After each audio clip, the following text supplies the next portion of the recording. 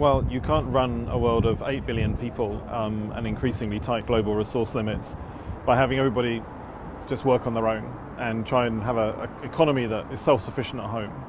We need a globalized economy, we need a globalized resource management to make that happen. And geopolitics is the way we manage that.